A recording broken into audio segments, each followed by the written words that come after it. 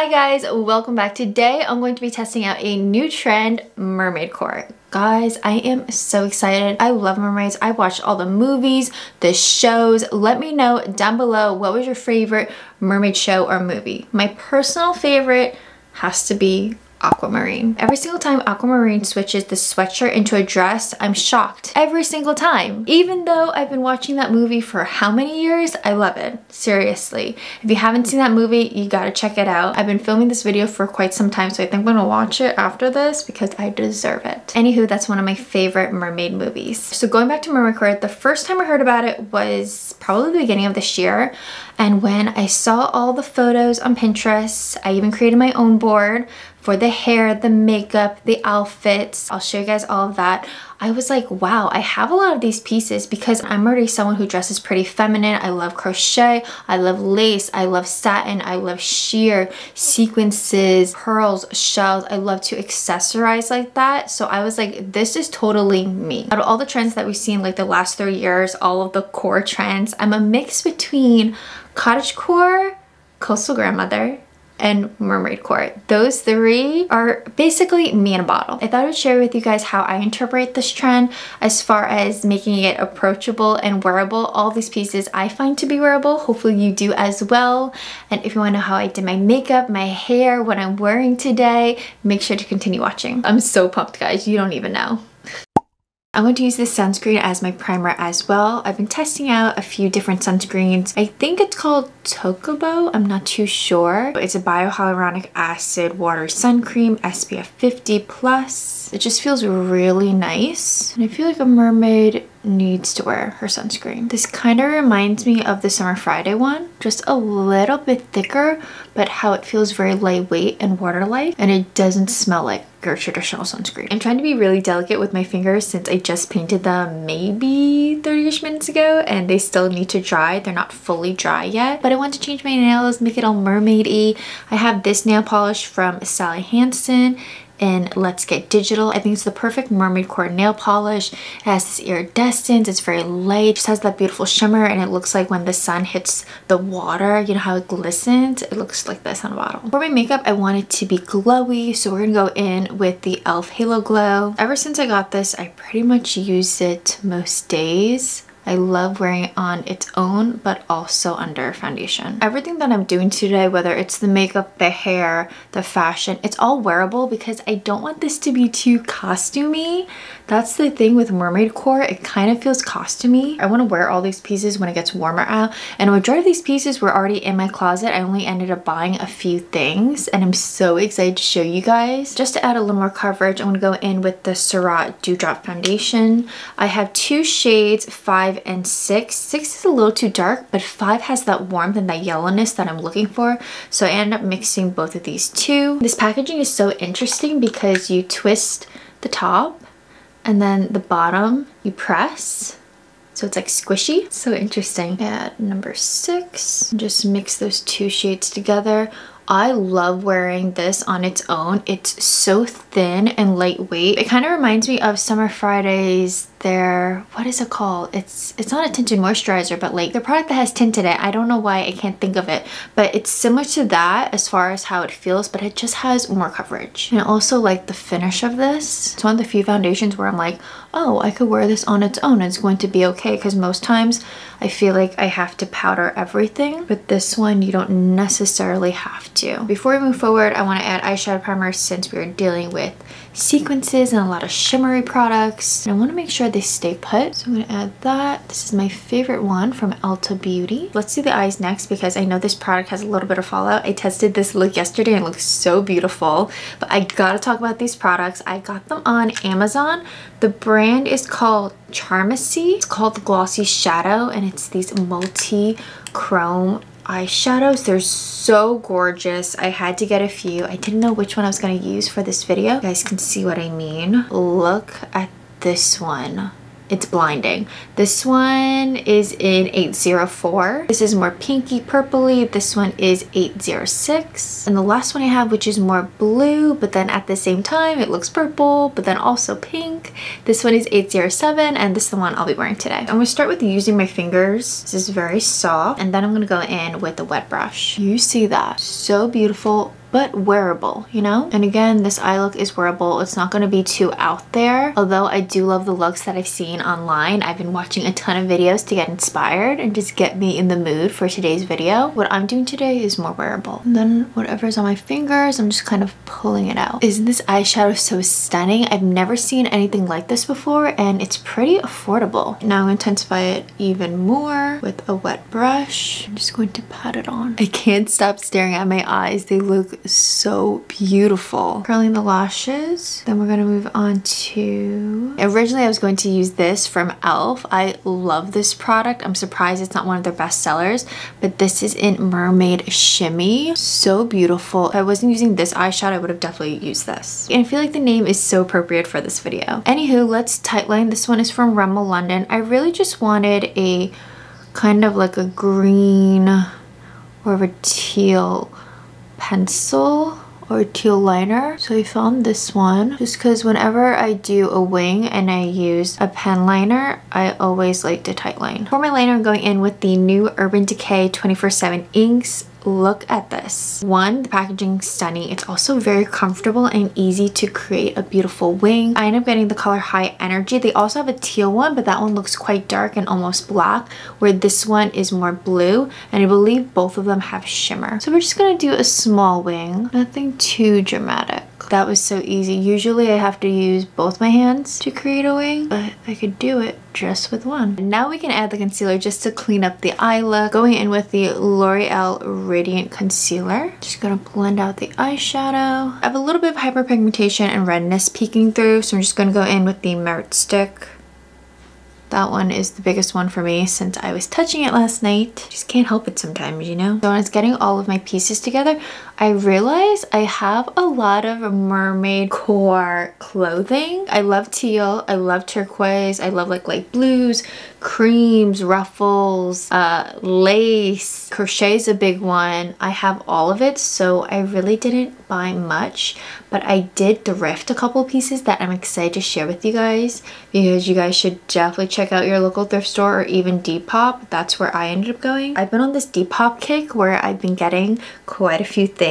So much fun to discover pieces on there because I feel like it's just like treasure. And I think within the last like 2 months I've gotten 4 or 5 pieces from Depop. I feel like with Mermaidcore, bronzing up the skin is a must. This one is from e.l.f. This is the Luminous Putty Bronzer. I don't think I would do any kind of contouring today, maybe just a tiny bit on the nose. I'm just really focusing on the bronzing and just a little bit of contouring on the nose. And the product that I'm using is from Alleyoop, Stack the Odds. Setting the makeup with Colourpop Loose Setting Powder and Translucent. For brows, going in with the Physicians Formula Butter Brow Gel. Ever since I did that Physicians Formula Butter Collection review video for you guys, I've been using this. It works so well. I still think it's a Patrick Ta dupe. I need to get that one again so I can do a comparison video. I keep staring at my hair. I think my nails are dry so I can touch my hair. It's just so poofy. This is what happens when I let my hair dry naturally with no product. It's just a poof ball. It's gonna work with the hairstyle today, but it just looks so intense right now, and I put it behind me and it still looks huge. Now let's wipe off the excess powder. For blush, I didn't want to go with something too bright, so this is a more muted peach from Mercier. This is their blush color Infusion in Ginger. I've been trying to find some blushes for my wedding since I'm doing my makeup, and I feel like I might be wearing something like this. This is a matte blush. It's so pretty. I think it just complements my skin tone very well. See what I mean? Just healthy, glowy looking cheeks. Even though this is matte, I think with the products that I applied under it, it still has that beautiful glow. For brow pencil, I'm testing out the Alicia one. This is so thin. Let me find the pencil part. Look how tiny this is. It's a really good shade match. This one is in taupe gray. This might be my new favorite brow pencil. You just can't twist it too high since it's so delicate. But what I was saying is I'm going to be doing a full line review of Alicia, so I've been slowly buying all of their products. Brows look great, but not too strong. For mascara, I'm going to do some layering. I love both of these mascaras. The first one is my go-to mascara that I love to just wear on its own, but also layer it with a bunch of different mascaras. This one is by Cleo Kill Lash. This is the long curling mascara. Honestly, one of my top mascaras that I've ever used. I've had it for now maybe 4 months, and it's my go-to mascara. And since I'm not using any fake lashes today, I really want my lashes to be curled and very fluttery. I think if you have like a bluish mascara, I think that would look so pretty. Just like a very slight tint, you know? And then on top of it, I'm going to add the L'Oreal Telescopic. This one gives you more volume, while the other one gives me curl and separation. See that difference? It's pretty impressive, especially someone like me who has very short straight lashes. This looks really good. The reason why I did my mascara next, even though I'm still not done with my eyes, is because it tends to, I get a little bit of marks on my eyelid. So I'm just gonna go in with my eyeshadow brush, just tap it in, just to fix it. Just like that. This product from Alicia is just going to add that extra twinkle and kind of make your eyes have that that scaly look to it because of the glitter pieces. Let me just show you guys. It's so pretty, and even though it looks thick in here, it dries down pretty quickly. I'm gonna apply a little bit. I like to go on my hand, so then I can apply the perfect amount to my eyes. And then I'm kind of just putting it all over. But do you see what I mean? Those little glitter specks. This really intensifies the eye look. I'm just patting. I don't want it to look too heavy. I want it to look more scattered. I'm obsessed with this eye look, guys. I never wear blue or teal, and it just looks so pretty and fun. I'm being a little extra with this eye look just because I want to, and I really want to play with some of the colors in the McGrath eyeshadow palette. This one is the Bronze Seduction. I really want to go in with this shade right here, and I'm going to put this in the inner corner just for an extra twinkle. Finally done with the eyes. Let's add a little bit of highlighter. This one is from Physicians Formula from their Butter collection. It's a liquid highlighter. You need so little, but it looks so pretty over powder. Just gives you that beautiful glow, but it's also not super intense. Right, highlighter is done. For lips, I want to keep it pretty simple, so just going in with my favorite lip liner from M Cosmetics. This is in Fawn, the same shade as my lips, and I just want my lips to be glossy, and I really want my eyes to be the center of attention. For gloss, going in with the Patrick Ta Major Plumping Gloss in Full Syringe. Let's finish the makeup off with the setting spray from Milk Makeup, the Hydra one. And this is the makeup look, so pretty but still wearable, and that's the important part for me at least. Let's move on to hair. For the hair, you can do a couple different things. You could do a total like wet look, which is really beautiful, or you can go in and do something more voluminous and wavy, and that's what I'm going to be doing today. So I'm going to be using the waver from insert name here, and then again working with my natural hair texture since it is quite poofy and naturally wavy. We're working with a lot. I thought originally for this video that I would have to dry my hair and it would have been more straight, but it's almost dry. I'm going to add a little bit of leave-in conditioner. This one is from Curlsmith. I love using the waver in the warmer months because it's a very similar pattern to my natural hair. And when you're out and it's humid, it kind of just works with it. I don't get frustrated with this curler because it's so easy and you only want to do your sections probably less than 5 seconds. I'm gonna add a little bit of volume to my roots. This is from Colourpop, Raise the Root. I recently got this and it works so well. So you just spray a little bit. You can do it in dry hair or damp hair. And then I just massage it in. And at first you're kind of like, is this going to work? Because it's wet feeling. But then after you do this, you're kind of like, whoa. Oh, I do want to fix my part. I'm going to do a center part, but I just want to fix my center part. It's so hard doing a center part with the widow's peak. Okay, that's pretty good. Anywho, Raise the Root is a must, especially if you have flat hair. Now going in with heat protecting spray. This one is from Verb.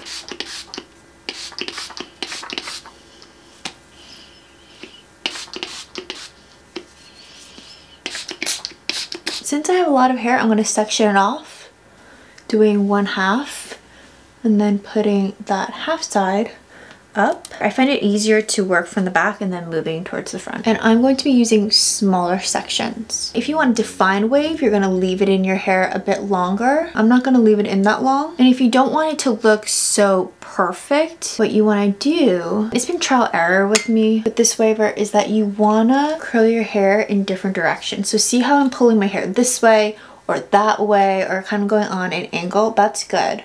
It doesn't have to be perfect. All right, moving to the front section. The pieces that frame your face are the most important. And I say that because if you don't want heavy ridges on your hair and have a very defined look, then you really don't want to keep this in your hair for very long. It should be a couple seconds and that's it. And I'm specifically talking about that first piece right here. That initial clamp, you don't want in your hair for that long. For everything else, you can hold a little bit longer, like the rest of your hair. So for my bangs, as you can see, they're already curling because that's my natural hair texture. I could leave it as is, or, which this is what I'm going to do, I'm gonna put it in and then take it out. Not for very long, just like that. And as you can see, look, I don't have the bumps. It doesn't start until right above the ear. The hair looks so good. I'm just gonna add 2 more products. We have the wave spray from Decay, just to add a little more texture, so it's not so uniform. And just use a scrunching technique. If you're going for more of that sleek wet look, I would skip using this. And I would actually go in with more of a pomade or even something like this, a hair wax. This to me gives more of that lived-in look and just doesn't look so perfect. And to finish off, I'm just gonna add some oil from Bread. And this is how the hair looks. So beautiful, voluminous. I love it so much. Now let's move on to the outfits.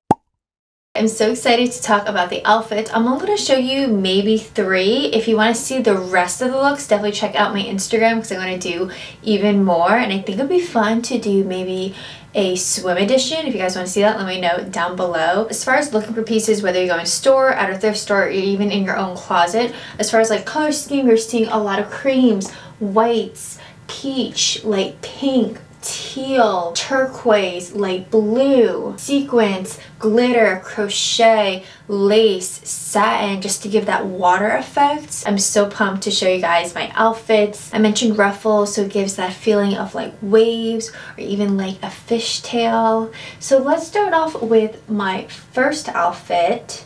I think I'm going to keep it a bit simple and then we're going to work our way up. So this top I got from a Depop shop. I'm going to have everything linked down below and also link maybe some similar things of what I can find online.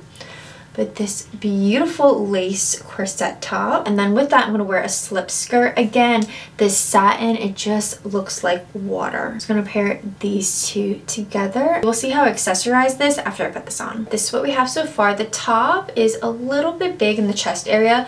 I still need to get it fixed. So I'm going to bring it to a tailor just to fix that, just so you guys know. I think I want to layer something else over it, maybe like a knit. Again, I want this to be wearable and not costumey, right? Just like that. I think this is really cute. Or we could do, let's see, I have this sheer, I don't even know what to call it, but I like to wear it as a cover-up. So pretty. Got this second hand. And I even just like tie it up like this. Wait a minute, I think I like this more. For shoes, I'm gonna go in with these. These are so comfortable. They're from Dolce Vita. Usually these types of shoes where it has like that texture, you tend to have to wear them in order for them to be comfortable. But these are just immediately comfortable and it has a bit of cushion. And then for earrings, I'm gonna go in with these pearl earrings that I got on Amazon with the little fishtail. How cute. And then to finish the look, I have this pearl necklace. My fiance got it for me years ago and then I ended up getting it shortened because I love when necklaces, especially sphere necklaces, hit right there, like this spot. It's just so beautiful. What do you guys think? Still wearable, really pretty and feminine.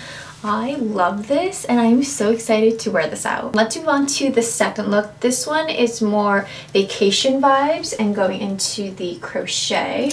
So I found this set surprisingly on Amazon. I don't typically buy clothing on Amazon, but this looked really promising. Like I love this top and this asymmetrical hem. And then it comes with a matching skirt. This is a really cute set. I just ended up wearing some white high-waisted bikini bottom. I want to try this. I never got into these body chains, but I think around my waist just to add a little bit of color. Pretty, very simple. And then for necklace, I'm going to wear this beautiful shell necklace. For shoes, since it's more of a beach outfit, I just want to wear some sandals. This has a little bit of pink and blue and some flowers. I love these. I've only had them for maybe 2 weeks and I live in these sandals. So put those on. Usually I wouldn't go for a sandal like this because it makes my feet look wider, but they're just so comfortable. But so cute, you know? So this is my second look. This outfit is definitely more subdued, not so in your face mermaidcore, but I really like it, you know? Because anyone could wear this. It doesn't feel like you're following necessarily a trend. For the third outfit, this dress screams mermaidcore. Look at the sequences, the different sizes, the color. It's just like a cute mini dress, and I ended up renting this through Nuuly. This dress is so much fun. It's giving me all the mermaid vibes. For shoes, I'm gonna wear these. I think they're perfect. Just dress it up. I really want the focus to be on the dress, so keeping the accessories very minimal. I'm gonna add these hair accessories. Look, just these pretty shells. So I'm going to do like a deep side part. Just put them in like that. Perfect. For my final look, I gotta do one more, guys. I have to show this piece off. I ended up getting it on Depop. Look how stunning this lace dress is. So gorgeous with the ribbon in the front, the ruffles. Like, this is the perfect mermaidcore dress. When I saw it, and this was around the time where I was considering doing a mermaidcore video, I was like, that is exactly what I need. This one's gorgeous, by far my favorite. Now, as you can see, I ended up putting some shorts on. I actually got these on Depop as well. I was just trying to find something that was like satin or chiffon, either like shorts or a skirt. So if you have something like lace that's more lingerie, but you want to wear it out and about, but you want to be more covered, find something like this. And also these shorts have ruffles. Again, perfect. And for the most part, you can't even see the shorts like you can in the back. I just want something that will camouflage with the dress, but it wouldn't look like an eyesore. The same shoes, they match perfectly. Oh, I think we're gonna do one accessory. It's a hair accessory. Now, I know headpieces aren't really popular anymore, but when I saw this, I was like, this is gorgeous. Now, you could wear this either in the front or the back. I think I'm gonna wear it in the front. We'll see how it looks. This is the finished look, by far my favorite. I had to end it with a showstopper. Another tip before I forget, if you want to wear lingerie out and about, you're worried that you're showing too much skin, what you can do for this time, I just wore my sticky bra under this, so you actually can't see anything, even though it kind of looks like you can because it is pretty close to my skin color. Another option you can do, which is what I'm planning to do with this dress, is you buy bra padding, either the color of your skin or the color of the actual clothing piece, and then you sew it onto it, and then you're good to go and you don't feel as exposed. I think that's a great way to wear your lingerie out and about. I really hope you guys enjoyed this video. It is so much fun making fashion content. I know it doesn't do as well on my channel, but as someone with a fashion degree, I love doing this and exploring different trends, and mermaidcore was definitely up there that I wanted to try out. And I've been planning this video for a couple months, so if you enjoyed it, make sure to like it, subscribe to this channel for more fashion and beauty content. Now, I have tried other trends. If you guys want to see that, I will have that in my end card. I've been filming this video for hours. I can't wait to take a break and eat. I might end up watching Aquamarine because I deserve it. Anyway, I hope you guys have a great day. I'll see you in another one. Bye!